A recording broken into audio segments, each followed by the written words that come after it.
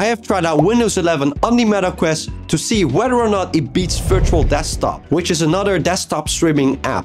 In this video, I'll answer whether this one is better, what kind of features and benefit it brings, and there's one specific feature that really stands out. If the screen clarity and performance is optimal enough for productivity and even for gaming. And if you keep watching, I'll show you at the end how to completely set this up for yourself. I'm in my headset right now and it's really fast to launch. All I do is click here and there's pretty much no distraction going on. You can still see your Quest universal menu for easy hopping. I can also disable pass-through and get into the virtual environment. If you want to change your environment, I can quickly do that too. But there's a specific feature that totally caught me off guard and really brings in a new layer of dimension. So in terms of usability, it's pretty much like your ordinary desktop monitor. I use my keyboard and mouse now, so you can see me moving my mouse and entering text through my keyboard. I, however, cannot directly point my touch controller at the screen and use my mouse that way. It only works with your mouse and keyboard. You can also resize the screen like this, or position it like this. And now here's the cool thing. If you go to the settings cog icon and click add display, you can add another virtual monitor. And if I want another one, I can click it again. It adds this monitor to my left. Now you got this beautiful 3 monitors setup.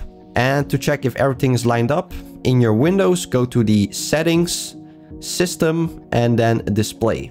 Click identify and check if the monitors are lined up correctly. Now here's the feature that I wanted to show you. We have to go back into the virtual environment for this, and they have added a full pass-through mode for your keyboard. It intelligently detects any keyboard, doesn't matter which one, as long as it looks like a keyboard. Then it creates this pass-through when you hover your hand over it whenever you want to type. Yeah, isn't that just awesome? Look at this. Just look at how my hand seamlessly transitions from the avatar hand to my real hand. That is so cool. So we cannot stand the lower refresh rates these days. So let's see if everything is as fluent as your physical monitors. In Windows, go to your settings and then go to display. And under advanced display, you can check the current refresh rate setting of your monitor. It is currently set to 90 Hz on every monitor. Of course, with a good reason, because my Quest 3 refresh rate is also 90 Hz. And I did not notice any blurriness or odd artifacts when moving my mouse or items on the screen. But the refresh rate doesn't mean anything if the actual visual fidelity sucks, right? The resolution quality is set to 1920 by 1080 for every monitor, and I am unable to change this to another value. My physical monitors are all 2K resolution, but I presume the Mixed Reality Link application does this to avoid hiccups by preserving some bitrate. Everything is very readable and clear. I have no complaints of eye strain or focusing. And since you can freely move the virtual screens, this should be no problem. The clarity is comparable to how your native Quest screen is, meaning it is the same sharpness as the universal menu in your Quest.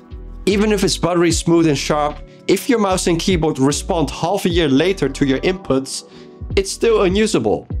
The latency is pretty much instant. However, I did notice some hiccups with moving my mouse, with tiny bits of lag every so often, as if it needs to load something on the background. Now let's put everything to a demanding test with 2 games that I tried to play. The first one is Avatar: Frontiers of Pandora, which is a graphically beautiful but demanding game. The menu interaction was smooth, but when I entered the game, it started lagging like crazy. The FPS seemed good, but the lag made it unplayable. The same goes actually for a less demanding game called Valheim. It had lots of lag, so I pretty much gave up instantly, especially after dying such a wordless death 10 seconds into the game. But do I really find the integration by Meta for Windows 11 better than Virtual Desktop, which is my go-to Windows streaming application? So I'm not going into too many details because I've covered that in another video, which I'll show you at the end. However, launching into Virtual Desktop, greeted with my 2 physical monitors now represented as virtual ones, I can add my third monitor like this. It has more options you can fiddle around with, like the curvature and many other features. I can also move the positions of these screens. The menu also has tons of options to really optimize your performance and graphics. Virtual Desktop also has tons of virtual environments, some of which I just absolutely adore, like the gaming desk setup. Or check out this first-class airplane view with actual movement out the window. You can even see the wing with the lights. That's so cool. One thing that was, however, a bummer is there's no portal to view your keyboard while in a virtual environment. So I really hope they'll add that quickly.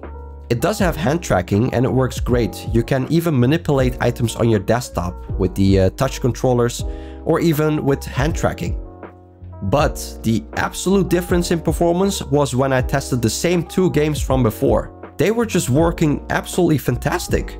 I didn't feel any lag, hiccups, flickering, or just whatever. Perhaps it has to do with my custom settings, which Mixed Reality Link from Meta now kind of lacks, but I can say for sure it just did the job. Oh, and below is a link for getting Virtual Desktop with 10% off while you support the channel. For the rest, latency, smoothness and resolution was all similar to Meta's Mixed Reality Link. If I have to decide where my vote goes to, I'd say it still goes to Virtual Desktop. Not only because it did better while playing games, it just has more customizability to fit my specific needs. Now pair that together with the awesome environments and this app is still on my #1 list for streaming your desktop in VR. For productivity purposes, I'd say both apps work great, so it's really up to your needs. And I also must mention that the Mixed Reality Link app is free to use. Now, if you have made your choice, let's head over how to set Mixed Reality Link up on your Meta Quest device. Now go to the link I provided in the description below. Click on the link to go to the Microsoft Store. Install the Mixed Reality Link application on your desktop. Open the application and you'll see a big QR code. Now we head over into our headset and in the Meta Quest Store, search for Windows app and install this. Now let's start it up. Click on Get Started.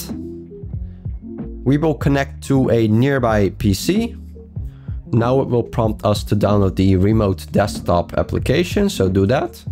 And after you hit start, it will open up the menu with your available computer. Now let's click on our computer and then you have to click on upgrade.